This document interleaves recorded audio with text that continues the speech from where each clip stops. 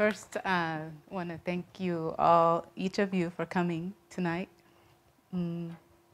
This is an intentional choice in this moment to come and be in community with each other after such an incredible last 2 weeks. And so I thank you for the trust that you put in this shared space together. I thank the Tewa Nation for our capacity and ability to gather on this land together in this unceded territory. And much respect to my father, who's here. I don't know when's the last time you came to one of my talks, but it's amazing to have my family here with me. And thank you also to all the people that I've met with over the past couple of days. It's been such an honor to be in relationship with you all and to learn so much about what's happening here in Santa Fe. It was so nice to not have to come in as like professor, but get to come in as friend and interlocutor and co-conspirator and ally and accomplice, I hope, as well. So tonight I thought what I would do is a combination of things, because I think a lot of times I prepare for a talk before I get to the place. And what was so great about having Joanne as like my guide and host and Site Santa Fe is that I got to meet with people beforehand and I have time to talk with folks. And then as I was here, then so many things have happened since I've just been here. And so it helps me to be able to step into the space tonight as someone who, at this age and stage in my career, feels like I can just come and be with you. I don't have to have a stack of papers and something I just read, which is what I used to do early in my career. But I thought maybe you want to know a little bit about me. And so I'll tell you a little bit about me. And I see, shout out to the young people in the audience. Let's give them a hand. Give yourselves a hand. So happy that you're here. Thank you for coming. Whoever made you come, thank you. But I'll tell you a little bit about me because of y'all. And if I can be helpful to you in any way, you should let me know. I'm easy to find on the UCLA website, and I can also handwrite out my email address because I always forget my cards. They're sitting in the Airbnb right now. So part one of this talk, I'm gonna try to do it in 40 minutes, is just about a little bit about me, what I do, what's my like professional life been up until about 3 years ago, a little bit before that. And then I want to share a story of transformation,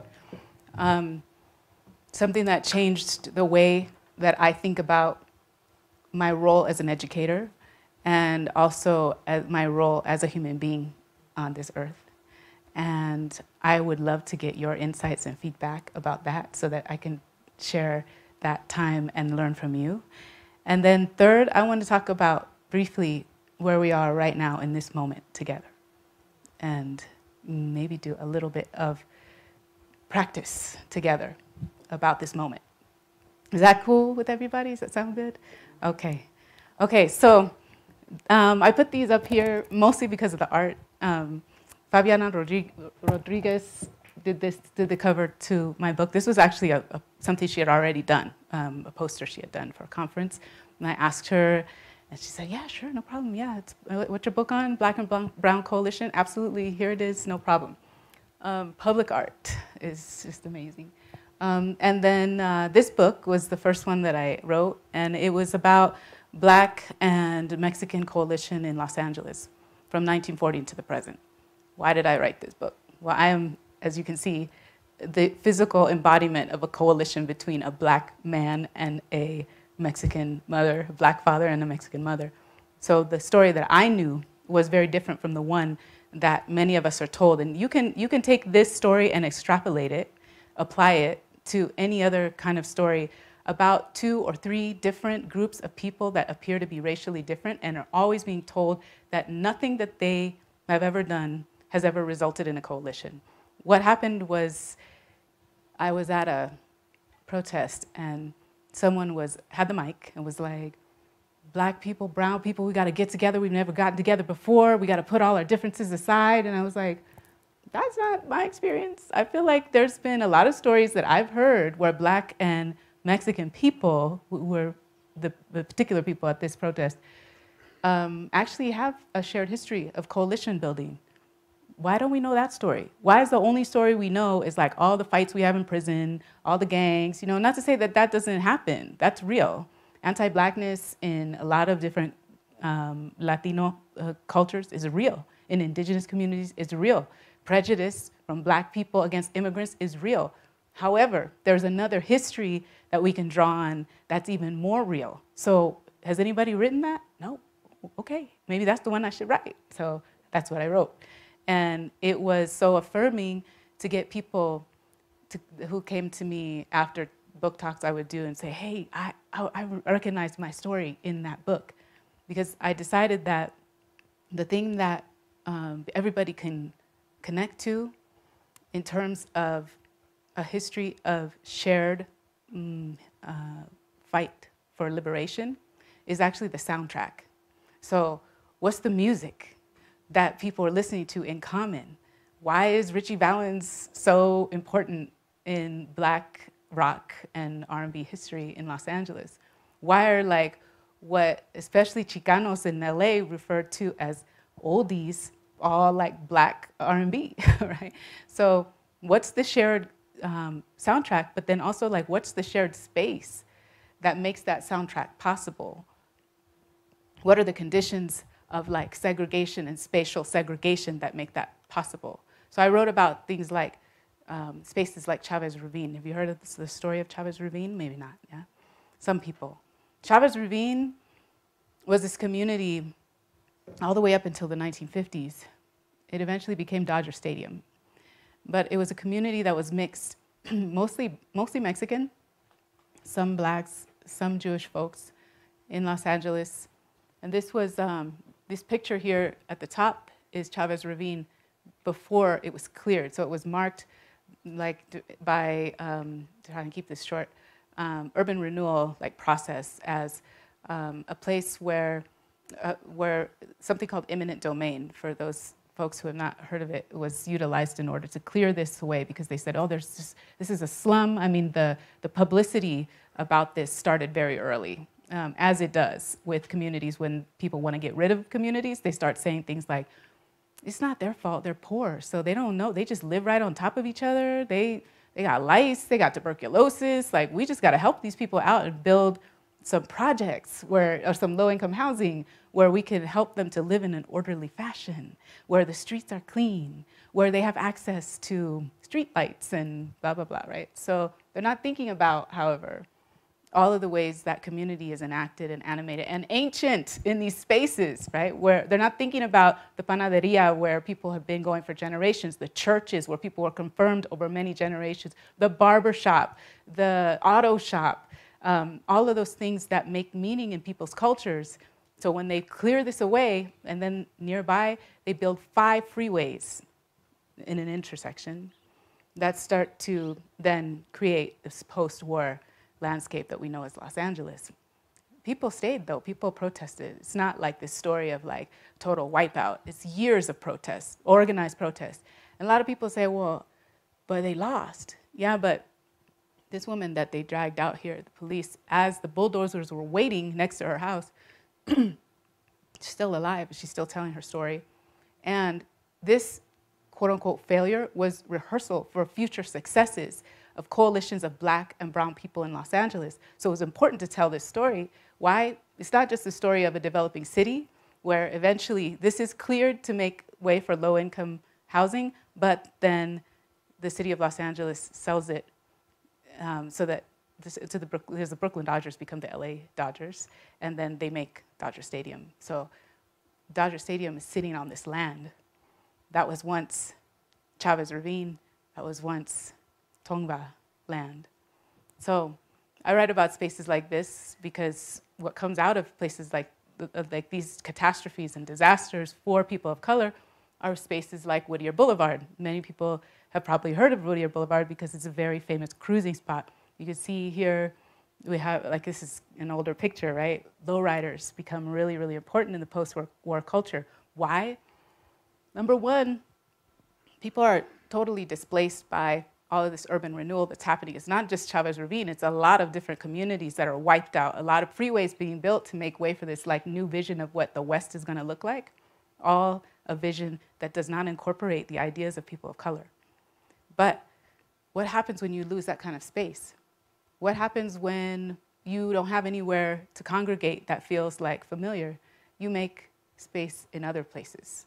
And this is what Whittier Boulevard becomes in East Los Angeles. So you can see the streetlights there.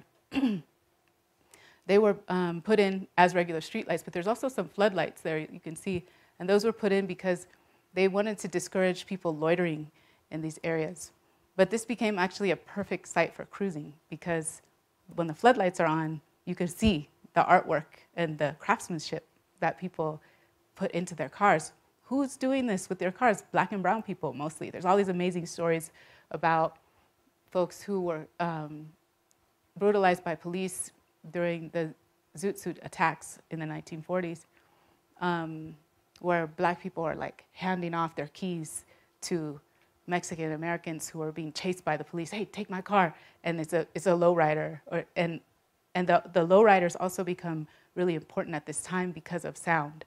Why is sound? Because there were all these incredible advances in radio technology. This is the first time that radio becomes a mobile event. So in the 1950s, people start putting radios in cars. So now, wherever you go, you can announce who you are through your radio, through what you're playing on your radio. So a soundtrack of this space becomes very important. And what is it? It's mostly oldies. It's mostly black R&B. It's mostly Chicano rock. It's, later on, it becomes a lot of other things, rap music in particular, R&B also, punk music. But it's all about black and brown people living and working close together. The artists, the craftsmanship that goes into these cars, it's because a lot of the people who were working in the Boeing factories, who were in war industries, transfer their skills to cars. And people would, like the whole family, after church on Sunday, go work on the car. Everybody, like, don't touch the car. Like, you better not touch the car unless you're doing something like washing it, right? All these politics about the car. This is my uncle's car. I'm sure everybody's got a story. Like, you better not touch that car. You better, like, be careful with the tires. You see people, like, washing the tires down by hand. All those little things that make a community making. So when city planners talk about, oh, no, we took that community out, but we're putting them all over here. But what if the place means something to you? What if the place you go to every Sunday means something? So my interest in space became really, really key at this point. Was like, what are people doing? There's these floodlights, and they've just lost their communities. They have these lowriders. They're able to jack their cars up when the police come so that they're not arrested or given a ticket for having their cars too low. So they make the, all this ingenious stuff going on that's happening in community. Where does that go? It's not just the fun stuff. It's the daily practice of coalition. So even though the stories are black and brown people always fighting, yeah, black people lived over here, Latino people lived over here, white people lived over there. Yeah, but when it came down to Dodger Stadium, everybody was at the courthouse. Everybody was at the dance together. This is what you would see in LA. A lot of these folks, and you can't see him here, I don't know, it got cut off. But a lot of white DJs became really famous in the 1960s, late 50s, early 1960s. Hunter Hancock, all these people Art LeBeau, who became really, really, really famous because they would host these parties outside, at that time, of the city limits, like Pacoima, El Monte. And this would be the audience, because it's LA. LA is different from like Tulsa, Birmingham, Chicago. But it was just, as one of my colleagues, Gerald Horn, says, rainbow racism. It's just different. It might look like, oh, it's not this kind of segregation. Still, a lot of racism in Los Angeles, a lot of racism. But look at these kids, right? Making something in 1963 that has yet to be announced, but is going to come in real handy in 1968. You see what I mean? Does that make sense? The soundtrack is really important. But the congregation is also really important. So when Richie Valens, people ask Richie Valens, oh, when you write La Bamba, like, who taught you how to play a guitar? The black guy that worked with my parents and lived across the street, but he worked with my parents in the factory. I learned guitar from him. That's the stuff that's so important. What is it? It's the stuff that makes history, but not the history books all the time. This is what I learned from my mentor, George Lipsitz. Groups like the Jaguars. If we had more time, I'd play you some music from them. But this actually Hunter Hancock, who had a show called Rhythm and Bluesville, and he had them on his show, and they went to Fremont High School, which was quite integrated at that time. But also there was a lot of intermixing, but the reason it works here is because the sounds can mix together. The R&B, the styles. When I said, you know, these are things that people are making in 1963 that come in really handy in 1968, 69, 71. Cesar Chavez is like, we need help with this great boycott. And the Black Panthers say, we got you. We'll be outside a Safeway with our, getting people to sign petitions. There's a lot of coalition. There's a lot of women, Latinas who show up during War on Poverty funds distribution in Black neighborhoods to make sure that that money goes to the places where it needs to go. There's a lot of organizing. There's a lot of also, of course, internationalism, third world internationalism that's happening in the 60s, the 70s. But these are the things that don't make the history books. The cover of the Black Panther, Viva Zapata, what's that about? Like, why does this make sense to you at this time? There's a lot of I just took you from the 40s to 80s, okay? So I'm trying to keep it moving, but I just want to give you a sense of why I like to look at the unseen. So just because I want us to keep this in mind. 1980s, there was the Mothers of East Los Angeles who were organizing in opposition to the city placing a recycling center in East LA. If you know, and most, like 90% of recycling centers are in communities of color, and they cause a lot of problems. The glass that's so small you can't see it, that's in the air. This is why asthma is so much more of a problem in communities of color, in indigenous communities, because they don't really care about our public health in the same ways that they care about people who are affluent. So this is the organizing that's going on. This woman that you can see kind of like in the front here, she went on to become a congresswoman, Roybal. But this was in the 1980s as they were organizing on the east side, and they had a lot of wins together. They had some losses too, but they had a lot of wins together. So how do you write about the losses and the realities of the friction and the tension that's created, not just because people have different and shared and also competing interests, but because of the white supremacy that posits us against one another so that we don't work together? When people realize that, and in a flash, they begin, oh, let's organize around this one issue. What is it that brings us together right now? Climate justice. What is it that brings us together here? Reproductive justice. Here, abolition, mass incarceration, gun violence. Wherever it can happen, these coalitions, they happen. And don't let people tell you that that is not true. And this is why this book became so important, I think, for the people who saw themselves in it. And I say that self-consciously, but also proudly, because the thing that people saw in it most of the time was the music. So there's a lot of music in that book. So now we're on to part 2. So after that, I co-edited a book with Alex Lubin, who's a longtime friend of mine. And we had all these wonderful people who agreed to, out of love, agreed to write about how Cedric Robinson's work impacted them. Everybody, people who I thought, I was so surprised, said yes, but why they said yes? Because of the love that they have for this great theorist, Cedric Robinson. Angela Davis is in it.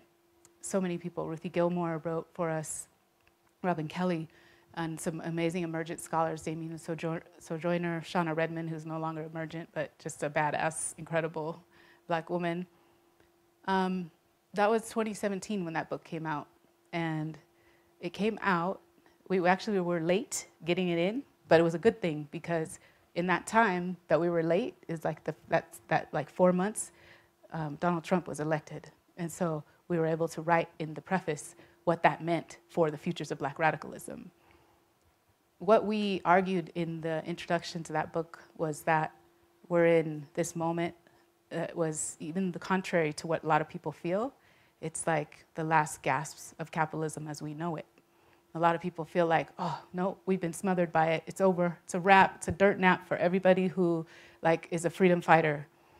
It's really easy to feel overwhelmed right now and to think that that's true. But if you just look at history and the way that the Black radical tradition has carried us through the darkest times, somebody in 1789 who's dreaming about freedom, who believes that it will happen one day, whose grandkids won't even see 1865, but who are like, freedom, this is what it's gonna look like. We're gonna be the architects of a new society. We're gonna design it, we're gonna dream it, we're gonna sing about it, we're gonna preach about it, we're gonna run away for it. That's where we're at also right now, is where we have to dream it, design it, believe in it, have faith in it, know it, because in the past it's happened even when people had no reference for it, but they had faith in it anyway. In honor of them, we have to not succumb to what a lot of people have been calling the crumbles of society. We're in the crumbles, climate change, all of these things that feel like, oh my God, what's gonna happen next? I'm looking at y'all right here. This is what's gonna happen next, is that we believe in you. We believe in you, but we're not gonna put it all on you either. We can't, all of us. So we write this book in 2017, and we lost Cedric Robinson before it came out. But it was a moment in 2017, then Donald Trump comes, he takes office, right?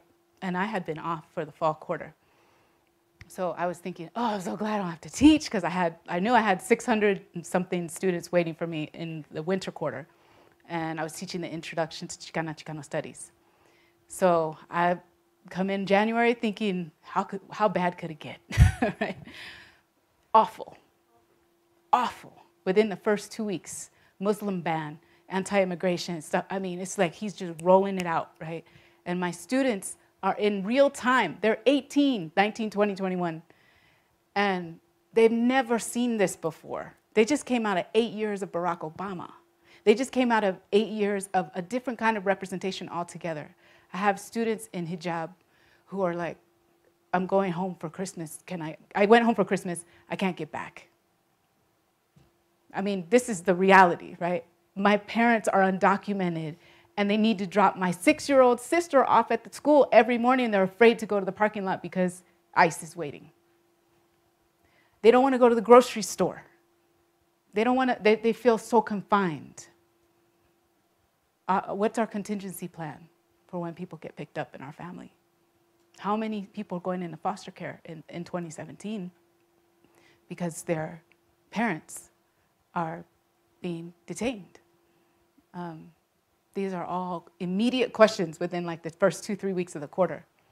And I had this whole syllabus mapped out, let me tell you, because I've been teaching about race and racism, and like I'm like the liberation professor, and I come in, oh, she's amazing, oh my gosh, she got a story.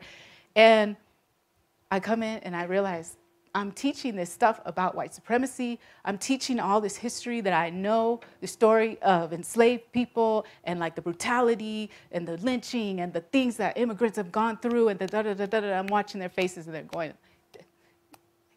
crying. And I think, let me stop. You know, my whole career, I had never just, I'm wrong here. So I'm wrong here. I'm the one talking about these things and naming them. I'm wrong because something's disconnecting here. My students are in a state of trauma at this moment. So I had to step back and pause, right? And you know, I just thank all my ancestors, my parents, all my friends and circles of organizers that I know, community workers, and especially artists who are like, you could change it up. You could stop right here, do something different. Paint that over, record that differently, change that note. Whoops, yeah, we heard that on the track, you know, whatever. I tried to learn something from them. So I stepped back and I was like, what do we need right now? We need community, right? We need all the people who were in this first book of mine. We need to get people in here telling these folks, you're gonna be okay. We're gonna be all right, right? So which becomes, right, y'all laughing, 'cause right? Because Kendrick Lamar. And then we get one thing after another, don't we? We're tired. Tired at 18, 19. Tired, eyes red, tired. And so I just said, okay, let's talk about what we do well. So, oh my goodness, my friends that are musicians and artists showed up. Ernesto Llerena came. Fabiano Rodriguez, Julio Salgado, Quetzal. Folks just came to the class like, yeah, I'm coming, I'll talk about my art, let's go. And people like, I've never seen myself represented on a classroom stage before. What? Never seen ballet folklorico, never seen the tarima on the stage before in a classroom. This was my delight, right? And my delight because what the artist told me, this is what you need. This is what you need to do. Like, let us show you, right? So what is the role of the public-facing institution? Whether it's a school, a museum, anything. What is the role of a public institution in a time of crisis? And I think we owe ourselves the mercy of looking to history, but also to art, because that's where the love and the heart and the motivation and the rest happens. So one thing that many organizers talk about, and then I'm going to come to this story, then we're going to do a little practice, and then we'll end, is that we have these cycles where we identify a problem. And we can identify like 50, 11 problems right now. And then we think, okay, we gotta do this because nobody's coming to save us. We're going to save ourselves. So let's organize. Let's get it. Let's get it in. We all come together. We work, posters, platforms, statements, press releases, all the things, meetings, town halls, all that, right? Action, protest, but like, what's the goal? And we get things done. We get things changed, not because of the mercy of usually city, state, national governments, but because the people say, no more. We're doing it this way now. We've had enough. We do that. It's exciting, exhilarating. It shows us our power. And then we get tired. So we get to this point in that cycle where we need to rest. The problem the organizers have been telling me is like, we don't spend enough time in that space of rest and refuge. What happens in that space of rest and refuge? When you rest, it's not that you're not working. It's not that you're not thinking. Maybe you're playing, which is the wonderful time I spent at the Tesuque Mountain Center. We played. It was amazing. It was so amazing to play. Got so much laughter. Capacity increases. Your mind settles. Your heart feels good, more full. Rest. There's a politics and a radicalism in rest that has been underestimated. Why? I could tell you so many reasons. Capitalism, one of them, is like, scarcity culture, urgency culture. We got to get done at this time. It's urgent. If you don't do it now, if you don't buy this right now, there's only one left. You're not going to have this thing for this thing tonight, a fast fashion, all that stuff, all the time, right? Instagram, scrolling. Quick. Afterpay, all those things, right? Part of the same thing. Fast, quick, hurry. You don't have time. People in power, they got infinite time. Why do they have infinite, endless time? Because they're the ones that make the scene.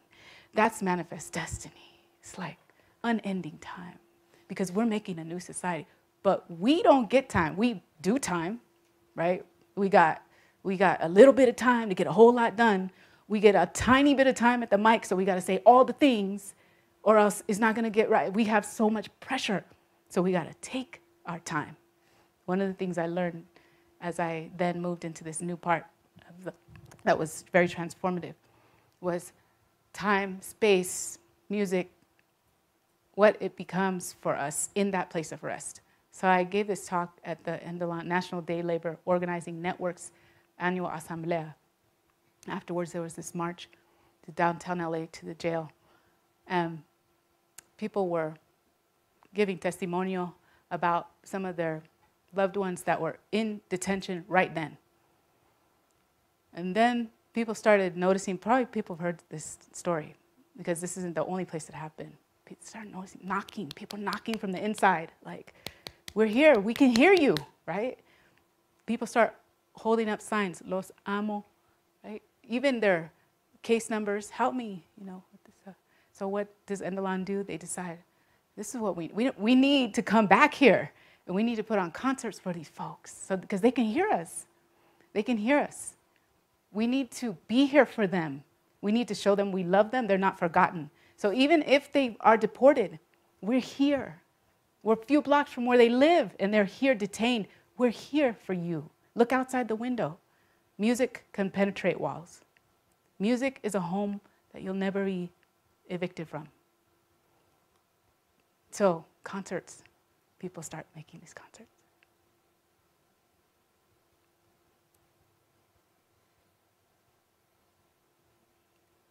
And then it's not just downtown LA, it's prisons all over. People start doing this. So this transformation for me was profound because all my professional life, I started out at UT San Antonio in the history department. And I was telling Rashawn, I was like one day ahead of the students. Like when I first started, I was like just out of grad school, and I was just like imposter syndrome all up in everywhere. And then my next job was at UC Santa Barbara in Black Studies. And then I was like minding my own business, and UCLA is like, hey, what are you doing? You want to come work with us? What? I didn't even get into UCLA. Like, what do you mean? And I was like floored, and I go there because a lot of my intellectual heroes are there. And you talk about the place where your resume matters more than your life, okay? A lot of jobs are like that, right? This is why, talking to y'all young people, make sure you hold on to that resistance that I know a lot of you have. Like, I'm not gonna end up like y'all. My job is not gonna kill me. Good, stick with that, because it's not, burnout is not pretty. And it's something that, the only thing that really brings you back is the love of your accomplices and your comrades, your friends, your family. And yet, here I was in this place when Donald Trump was elected. And here I was in this classroom with access eventually to almost 900 students at a time. Why am I here? What's my role? When I step back and I ask myself, what's my role now? Before it was all the things on my vita, it was all the things on my resume, the professor, the 2 books, the like. No, I'm not putting that down, but I'm saying I did the show. I did it, and it was hard, but it was good work, and I'm glad that I learned those skills because it also gave me a little bit of a pass, a little legitimacy in this kind of prestige seduction that is a lot of our life, right? It's like, oh, if I get this thing, it makes me this. No, I didn't. I learned from artists and musicians and young people that is not my life, that is not my worth, that's not my value. And I ended up asking really just like what is the next thing? I don't know if being a professor anymore is for me, but I have a lot of respect for the profession.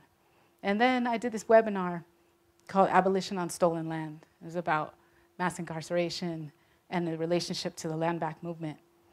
And there was somebody that was watching in the virtual audience who I had met many years before, who was an organizer with Bus Riders Union in LA, the Labor Strategy Center. And he reached out, he said, hey, guess what? So all these years have gone by. Yeah, I was an organizer for them. And then I became a coaching for healing, justice, and liberation coach. And then my last cohort that I trained, they challenged us to create our own school. So the first cohort starts in a couple of months. What do you think? You want to be part of it? I was like, hell yeah, sign me up. I want to do, maybe this is the thing I've been thinking, is like, what's my next thing? That was the sort of like beginning of the beginning for me of now, what's the role of the educator and where are we right now today? How can I use what I have and what I've learned? How can I take it anywhere? Just like these musicians are taking and understanding that even if we don't have a permit to be right in front of the jail, we can stand across the street and sing to you. We could have a birthday party, these 3 sons for our father outside, and he can see us. Con el canto penetramos muros. We can penetrate walls. Right? We can take this anywhere. Sound travels even when people cannot. So I'm still like marinating in those ideas. I don't know always like where I'm going. All I know is that now I get to do all this amazing coaching with people, and I get to talk to organizers more, and I get to focus on somatics and think more and more about what artists have been doing for so long, which is getting us out of here so much. And I heard this amazing saying, I can't remember who said it, too many words are heavy on the page. And that is what I've been pondering. So now I wonder, what is my role as an educator? What is the role of a public-facing institution? So my teaching changed. And the next class I did, first I went to my friends that are organizers, and I said, what does your organization need? One organization, Mateo 25, was working with asylum seekers, and they need, like right now, they're like, well, we don't know how to use Twitter. And I was like, we can help you with that. I got 800 students that would love to teach you, do a whole social media plan for you. I went to California Latinas for Reproductive Justice. They said, we need somebody to tell people who live in Southeast LA where they can get an abortion if they need to go get an abortion. We can do that. In fact, my students were like, we could do the whole LA County. And they did. They did the whole LA County. And Hunger Action LA, who helps seniors get to farmers markets with their food stamps. They needed people who could lead them through the farmers market because they were low vision seniors. We could do that. Got so many students who would love to do that. Women on Skid Row, Downtown Women's Action Network. They needed a survey done. They needed people who weren't afraid to go in the community. They needed people who identify as men to stand back and let people who identify as women go and ask women and children in tents about anything, their reproductive health, school, where they sleep at night. We can do that. So how do I then design what I think, I used to think, oh, UCLA, blah, blah, blah, big lights, you know, I'm liberating resources. Yes, absolutely, but I was doing it the wrong way. I was giving so much labor to my community partners. Now the community partners are giving me the labor, and then I'm meeting them with the resources. And what's happening? The students are going from like, oh my God, we're here to learn about race and race. Oh my God, we're gonna lead these low vision seniors to the farmers market. Oh my God, we're winning. We just figured out where anybody can go anywhere in LA County to get an abortion if they need to. We just figured out how to get asylum seekers reunited with their children. We just figured out how to organize the files in the restorative justice organization that does circles with incarcerated people. We just learned that we could make 1-minute videos for their social media page. We can build a website for these people because it's all run by people over 60 and they don't know anything about social media. So we can do that too. They did so many incredible projects, and they went from this to this, and they made logos and art and music so from then on, that's it. Any class I teach, that's how we do it. 8 people, 800, we're all doing stuff with community. I share this with you because I came to that through a fire, like a real fire, a crisis of my own identity as somebody who had prestige, somebody who like had all the degrees and had the pedigree and the blah, blah, blah, and the privilege too, the privilege. And I was humbled, and in a hard way sometimes, but also in a beautiful way by my students and by the people when I just asked, what do you need? It wasn't what I thought they needed, me, the like expert in like cities. Oh, she's an expert on race in the city, and like, yes, right? But only to academics, because then you ask the organizers, and they're like, oh, whatever, girl. Just let me tell you what we need, really, truly. We need a webpage, okay? We need you to write a grant. All that writing you do in those books, whatever, those bookity books you write about us, we need you to transfer some of that writing to this grant proposal. Can you do that? I can. So this is the new thing. I'm marinating. I want to hear your stories too. This is why it's so powerful to hear what you're doing, Kyle. Also, Santa Fe Opera, what all of these folks are doing, what Rashan is doing, what Joanna's doing, what David is doing, the Mountain Center is doing. So, I'm listening to you all this whole time because I'm learning.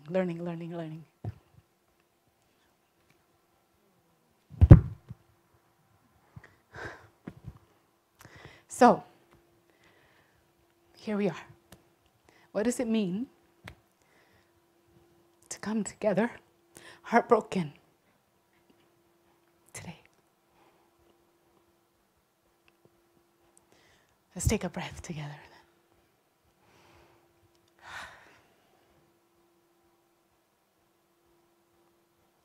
Take a breath.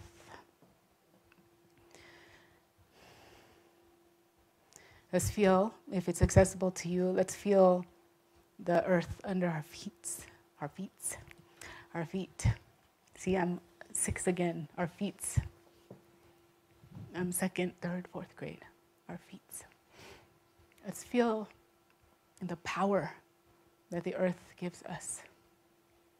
Let's feel the power of our hearts. Let's put our hands over our hearts. Let's breathe into that power for a moment.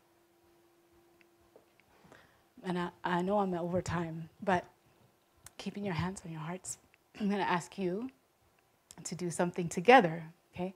So if you're sitting in a group of 3, it's fine. A group of 2, whatever, either doubles or triples. I want you to just turn to one another.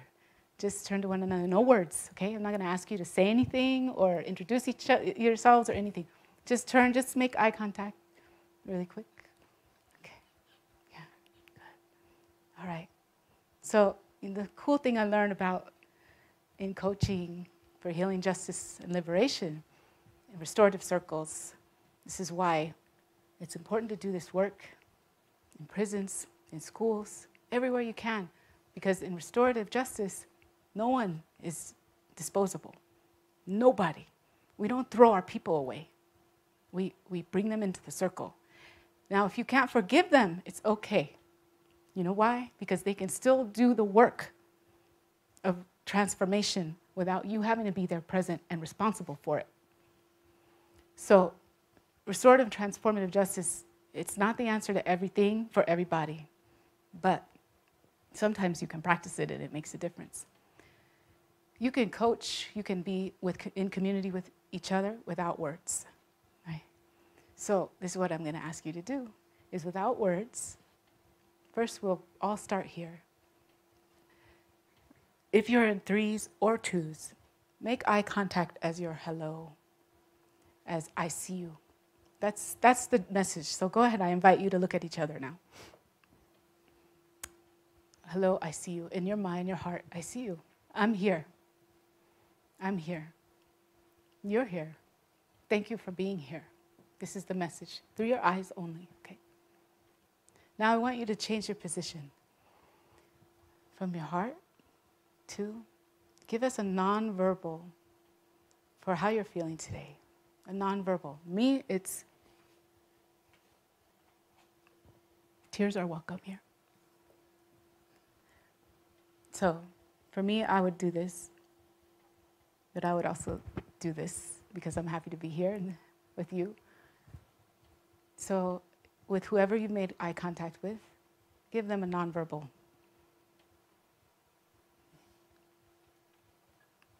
Okay. I see this. Mm-hmm. And you know what that means, right? What are some other nonverbals that people chose? Some people chose to stay here in their hearts. Other folks? Smile. Mm-hmm. This. What else? I saw somebody. Oh. Heavy. Mm-hmm. Yes. Thank you. Mm-hmm. Now, look again at the people around you. Give them a nonverbal, what you wish for them. What do you wish for them?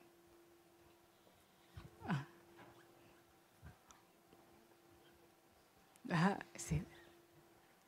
Mm-hmm. Big smiles. Mm-hmm. love. Mm-hmm. People are hugging. Mm-hmm. Mm. These things can travel. They have so much power. They can travel between the living and the dead.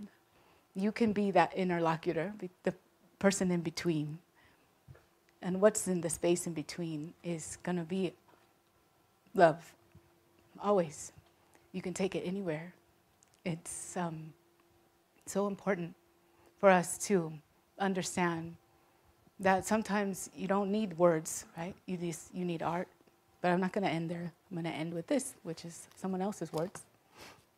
A poem by Brendan Constantine, The Opposites Game. Anybody heard this before? I just came across this. And then I'll end, let him end. This day, he's a teacher. This day, my students and I play the opposites game with a line from Emily Dickinson.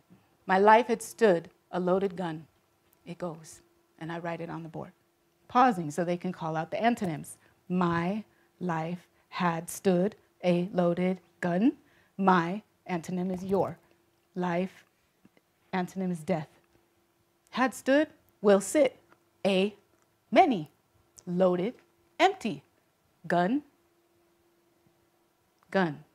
For a moment, very much like the one between lightning and its sound, the children just stare at me. And then it comes, a flurry, a hailstorm of answers. Flower, says one. No, book, says another.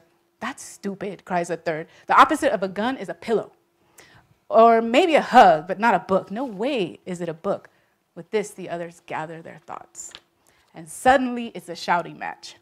No one can agree. For every student, there's a final answer. It's a song. It's a prayer. I mean, it's a promise, like a wedding ring, and later a baby. Oh, what's that person who delivers babies? A midwife. Yes, the opposite of a gun is a midwife. Nope, that's wrong. You're so wrong, you'll never be right again. It's a whisper. It's a star. It's saying, I love you, into your hand, and then touching someone's ear. Are you crazy? Are you the president of stupid land? You should be. When's the election? It's a teddy bear, a sword, a perfect, perfect peach. Go back to the first one. It's a flower. It's a white rose. When the bell rings, I reach for an eraser, but a girl snatches it from my hand. Nothing's decided. We're not done here. I leave all the answers on the board. The next day, some of them have stopped talking to each other. They've taken sides. There's a flower cub. There's a kitten club, and 2 boys calling themselves the Snowballs. The rest have stuck with the original game, which was to try to write something like poetry. It's a diamond, it's a dance. The opposite of a gun is a museum in France. It's the moon, it's a mirror, it's the sound of a bell and the hearer. The arguing starts again, more shouting, and finally a new club. For the first time, I dare to push them. Maybe all of you are right, I say. Well, maybe. Maybe it's everything we said. Maybe it's everything we didn't say. It's words and the spaces for words. They're looking at each other now. It's everything in this room and outside this room and down the street and in the sky. It's everyone on campus and at the mall and all the people waiting at the hospital and at the post office. And yeah, it's a flower too. All the flowers, the whole garden. The opposite of a gun is wherever you point it. Thank you.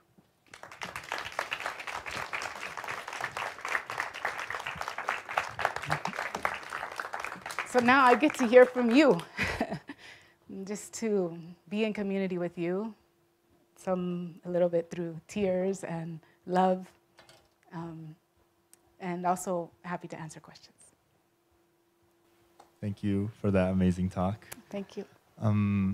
So I come from a small community in northern New Mexico, and which is doesn't have the most means, I would say. And we all, I would say a majority of us identify as Chicano, and, I've thought about how I want my community to be and how I want to shape my community and how to influence and be a positive influence. What does it mean to be a Chicano for you in LA? And what would you suggest is the starting mark for someone who doesn't quite know their identity in a space where Americanism and manifest destiny has kind of taken more hold than not.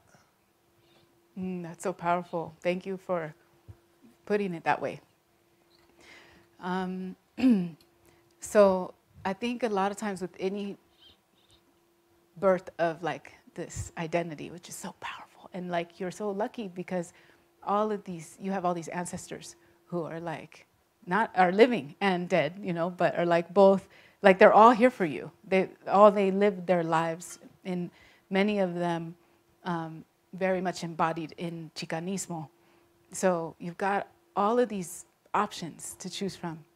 So the first step, I think, is asking yourself, why does this matter to me? Like, what about this gives me fire? You want something for your community. What is it? That's the first question. It's like, what is it that I want? And who am I in that vision? What's my role? What's my purpose? And the amazing thing about Chicano history and identity is like, it was forged in struggle, but it was also forged in the beauty of cumbia and like all the things that we do, the accordion, the jarana, like all the things, the intersection of a lot of identities. But I start there because you have Chicana feminists, you've got some incredible like queer punk Chicanos that do incredible music, that are just changing everything out there, from gang injunctions to backyard parties, you know. So first, I think asking yourself, what gives me fire about being a Chicano? Where do I get that fire? Where were the sparks along that historical line? Who do I want to know a little bit more about? Who are my models? And who do I want to be a model for? For me, once I started answering those questions, like it's a lifelong thing. In college, it meant one thing to me. And now it means a little something different, because in the last few years, we changed our department name to Chicanx and Central American Studies, because LA is changing. And so we have so many Central Americans who became Chicano Studies majors because there was no Central American Studies. So we're the first PhD program in the country to offer Central American Studies. That's a big like change right now. We got to figure out, can we still be Chicano in a city of Central Americans? That means something different. But the core of it is pride, I think. So it's like, I could go on for a whole quarter about this. Great question. Thank you. So I loved the part of how music played and broke down walls. So Native Americans, that's a big part of our people, is the songs, the dances, the chanting. And it's also a language barrier as well too, because it connects people of all over the country with music as well too. And I thought that was really something powerful to come across, of like, what's your playlist? What's your music? What's your song? Yeah.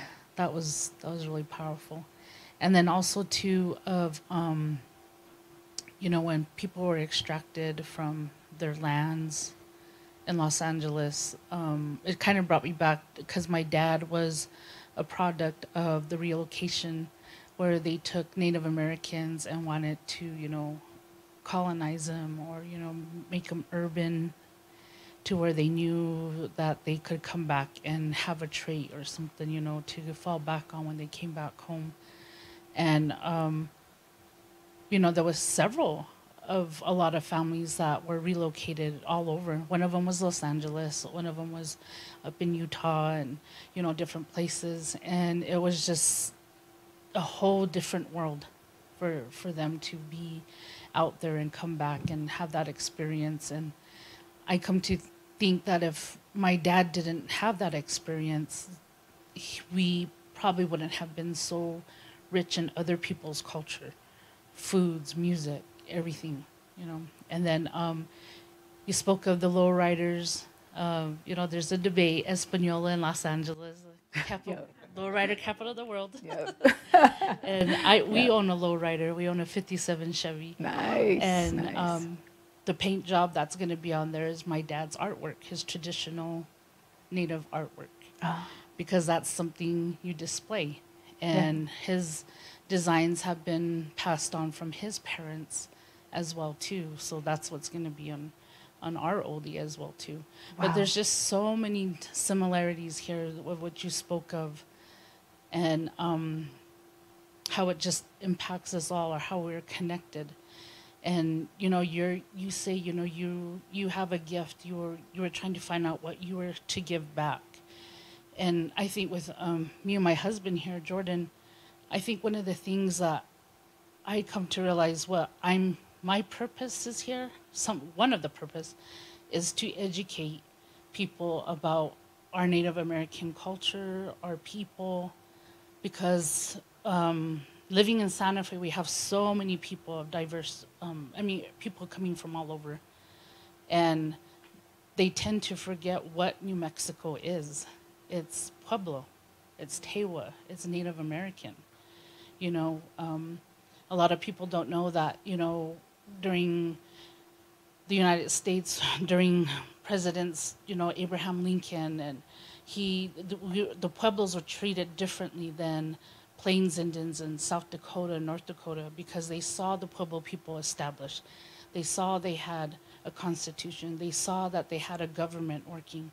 So Lincoln left a lot of the Pueblos alone here and had that relationship where he gave canes as recognitions as we're friends, and versus other people that maybe more tribes that were nomads, or, you know, and a lot of people don't understand that the whole architect, the food, the culture, the designs came from, you know, the Pueblos here as well too. And I think that's a part of, you know, with our family and our kids, is to educate people and to tell them, you know, what our purpose is here. You know, my grandparents, my great-grandma always told us, we're here put on earth to be protectors of the land and of people, not just our own people, but everybody. And a lot of people forget that, even our own people. You know, and I'm sure it happens with all kinds of cultures, because you're never, like with us, it's like you're never Indian enough, or you're only half Indian, but you're not full Indian. So we get ridiculed within our own community as well too, you know. So it's always, the big thing is to educate people and ask questions. We always tell people, ask questions. You know, if there's some things we can't tell you, we'll tell you. You know, we're not allowed to tell you, but we'll explain the best that we can to you. But thank you so much. Thank you so much for being an educator. Thank you. I just learned a lot. Thank you. I can't wait to see that car, too. Truck. Oh, yeah, that's right. It's 57. My name is Jordan Harvier. My wife was just the one who spoke. But I do just want to piggyback off of her, because everything that you were saying and what you were talking about, we really relate to as Indian people from here in New Mexico. I mean, everything you're talking about is exactly like what we're trying to share with everybody. Like she said, we try to share who we are, because I think that's the the number one thing that everybody in this world should always know, is who you are, where you come from, what you're about. And if you don't know, well, you can always learn, or you can always find out. You know, there's always somebody there to teach you and help you. You may hear a lot of no's, but there's always going to be a yes somewhere, you know? And that's what we're all about, is teaching people who we are and where we come from. Like you said, pride in who you are. I mean, we're not ashamed of who we are, and we show it, and we're there to teach people who we are, because sharing is what we're all about. That's what we're here for. Like she said, we're here to share with everybody who we are, what we know. And like with healing, you know, that's a big thing with Indian people. We're all about healing and sharing and being generous to each other.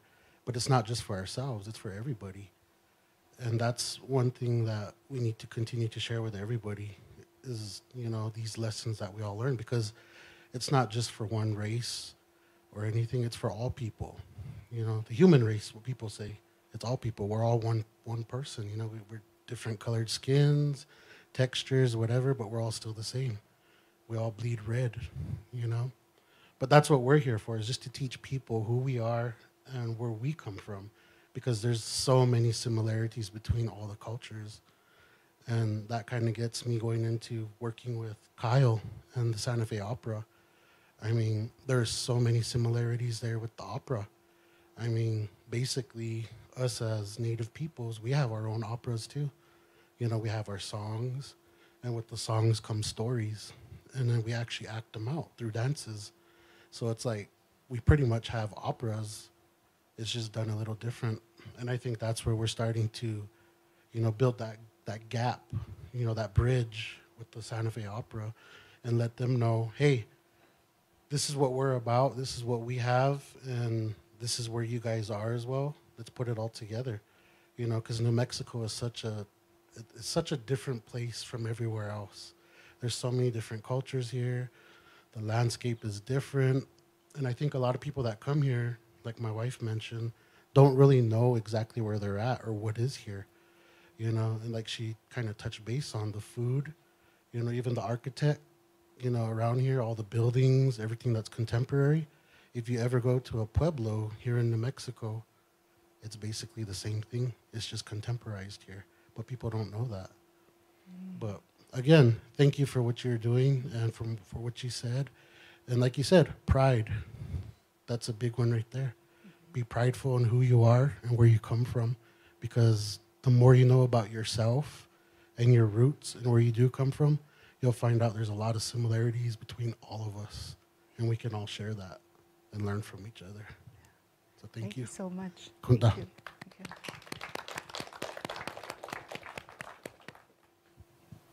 Hi there, so nice to meet you. Nice to meet you. Thank you for tonight. I just had, I'm just curious, as far as music, what inspired you growing up, what you listened to, how you kind of came to understand that music was the thing, the core that kind of held people together. Thank you for that question. I really should just ask my dad to speak on that because he's here. But they just exposed me to so many different kinds of music from all over the world, but also the music of the time when they felt the spark.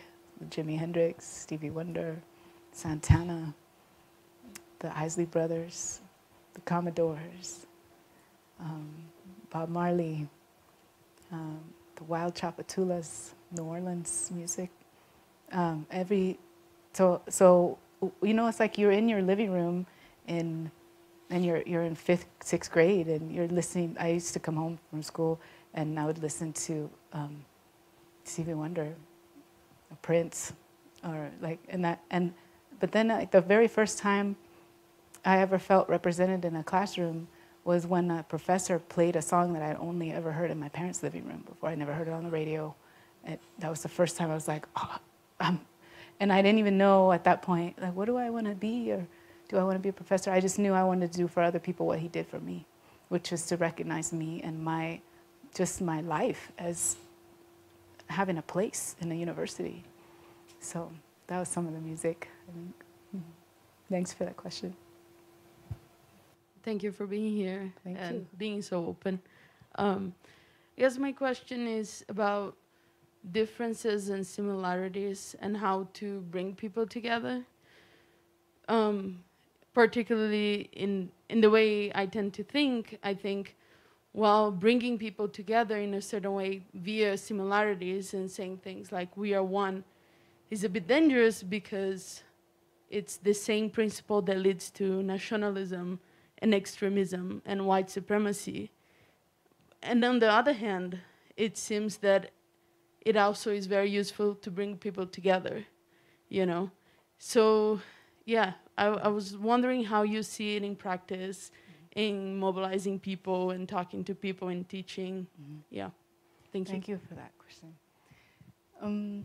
I would say that one of the things that that makes a difference between people coming together and the nationalism that evolves or devolves, that becomes white supremacy, is that you got to have a very particular kind of power to enact a racist regime that can then stay in power for many hundreds of years.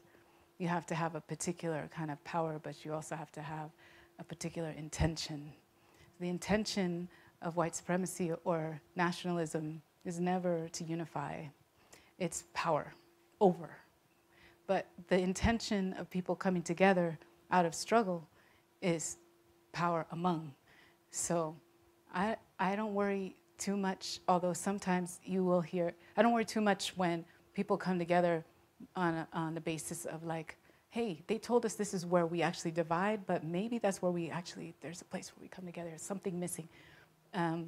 What song is it, or what food do you share? This was another thing that came out of the farmers markets once people realized, because a lot of seniors who are inside, the laws and the policies changed so quickly around food aid, so they didn't even know that their food stamps were usable at farmers markets.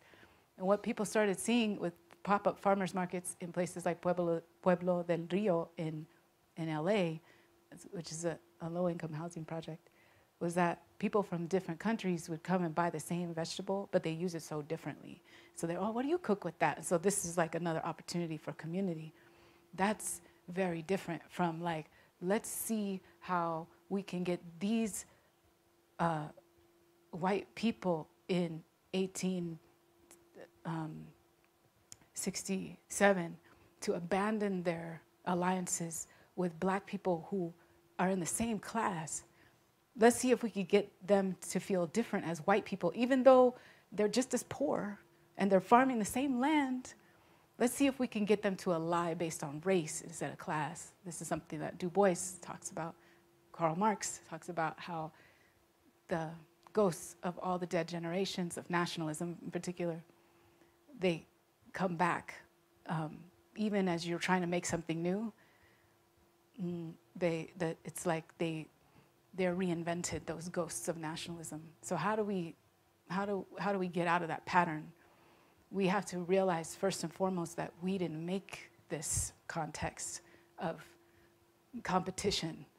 That's a one that is empowered, enacted, animated by capitalism and white supremacy, urgency, scarcity, all of that. And a lot of us, we don't know any different. So, but maybe we could try something different. Maybe we could have faith in each other and say, yeah, what do you make with that green pepper? If you add this instead of this, then what does it make? What stew or what stir fry? I think again, the too many words can be heavy on the page. Let's just get it in. Let's do it. See what happens. Let's make that art together, you know. Yeah. All right. Well, thank you. Thank you so much, Gaye, Thank and you. thank you all for being here. Thanks.